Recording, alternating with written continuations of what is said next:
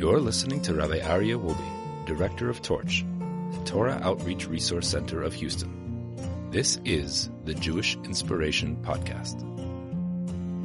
My dear friends, it always fascinates me that in the holiday of Tisha B'Av, the holiday is called a moed. It's called a festival, which is really odd because it's a time that we know we sit on the floor, we mourn the destruction of our temple. But our sages tell us it's a festival. How is it a festival when all we do is cry? We don't sit and wine and dine with our family.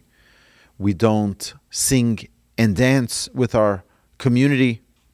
Instead, we're sitting on the floor and we're crying the destruction of a building that was destroyed over 2,000 years ago. So we need to understand, what is a festival? The purpose of a festival is to bring you closer to the Almighty. God says, I'm going to make holidays for you so that you become close to me.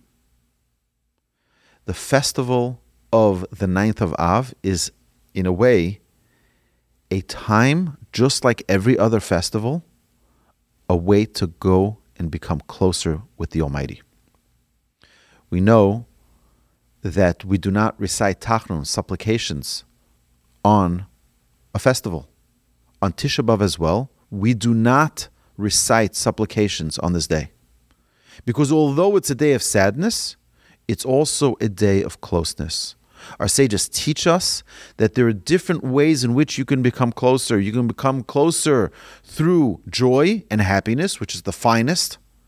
But then there's also a very potent way of becoming closer, and that's through sadness. There's happiness that brings you close, and there's sadness that brings you close. Tisha B'Av is the festival of sadness because we take this opportunity to become closer to the Almighty. But what is it that we're lamenting? What is it that we're saddened by? The destruction of this building that was in Jerusalem over 2,000 years ago. Our sages tell us in the Talmud, Yerushalmi, that the generation in which the temple is not rebuilt, it's as if it was destroyed in that generation. Meaning, it's not that we don't have our temple rebuilt in this generation, here, 2024. But rather, if it wasn't built in 2024, it was as if it was destroyed in 2024. So it means we have a new destruction every year, again and again on Tisha B'Av. So let's just understand, what is this temple that we're referring to? So imagine that a person wanted to give a thanksgiving offering to the Almighty. Thank Hashem for the kindness, for the goodness, for the blessings. So you'd go up to Jerusalem and bring an offering and thank Hashem. An offering was a valuable thing. An animal costed a lot of money. It's like, imagine bringing your car as an offering. Here, Hashem, this is for you, showing you I'm not connected to the physical world. I'm giving everything. I'm living for you, Almighty God. If, God forbid, someone sinned, they'd bring an offering to the temple as a sin offering. They would put their hands on top of the animal and say, Hashem, God, this should be an atonement. Instead of taking my life, take the life of the animal. And the animal would be slaughtered as an atonement for this person. There was a fantastic level of closeness that was palpable to the people who lived in that generation, the generations of the temple, where they were able to bring offerings. They were able to bring the choicest of offerings. The absolute deepest connection and the greatest clarity was around when we had our temple. So you can ask, well, we have prayer, we can go to the synagogue and we can pray, and we have that similar closeness. So interestingly, prayer is a replacement for the offerings that we no longer have.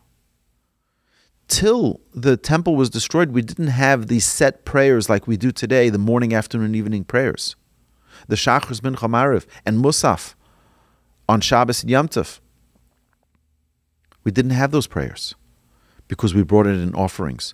We had the ability to have greater clarity. Today it's so hard. We're standing there and praying, trying to remove thoughts. We're trying to remove our business ideas, our business ventures. We're trying to have clarity. It's very difficult. You used to be able to go to the temple and have that clarity right there. It's very interesting that in our Musaf prayer on Shabbos, we talk about this. Yehi ratzon lefanecha, Hashem Elokeinu v'elokei avoseinu. May it be your will, Hashem. Shetala b'simcha l'artzeinu, shetalenu b'simcha l'artzeinu, that you should bring us up to our land with gladness. V'sitoenu b'gvoleinu, and plant us within our boundaries.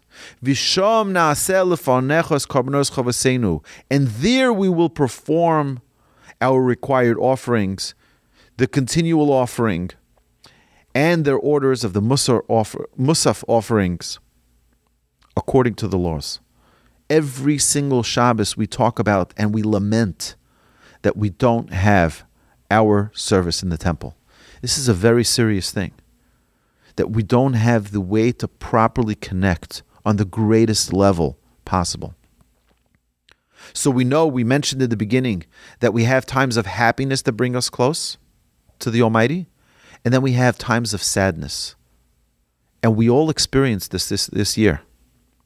We're on October 7th. We were shocked by the most horrific assault on our people, the most murderous act on the Jewish people since the Holocaust, where we saw in front of our eyes how we all changed from what? From pain, from sadness. We can get close through happiness, but sometimes the sadness that inspires us to do another mitzvah, the sadness that inspires us to keep just one Shabbos, the sadness that inspires us to put on tefillin once or twice, or to say a blessing, or to do something more Jewish, to light Shabbos candles. It has an unbelievable power. God should bless us all that we utilize this Tisha B'Av, this day of sorrow, this day of sadness, to accept something upon ourselves, to change so that we're not the same Joe Schmo that we were last year. We use it as an opportunity to transform who we are, to elevate our relationship, to build a temple within. So we have that closeness through the mitzvahs that we perform, that every mitzvah that we perform be a shining light of our desire to come closer to the Almighty. Hashem should bless us all, that we should merit to see the coming of Mashiach. We should merit to have the rebuilt temple in Jerusalem speedily in our days. Amen. You've been listening to the Jewish Inspiration Podcast, a Torch production. Become a supporter at torchweb.org, because your assistance enables more Torah learning around the globe. To find more lessons offered by Torch, please visit torchpodcasts.com.